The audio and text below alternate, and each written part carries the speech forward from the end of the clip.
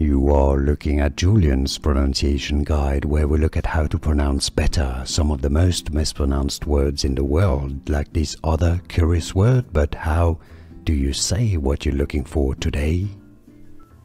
We are looking at how to pronounce this word, as well as how to say more interesting but often confusing words and names that many mispronounce in English, so make sure to stay tuned to the channel. A word from French originally, meaning a cushioned footstool or low seat with no back, aka a pouffe.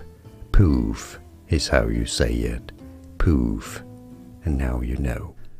Here are more videos on how to pronounce more confusing words and names too many mispronounced. Like this video if you found it useful. I appreciate your support. I'll see you soon and thanks for watching.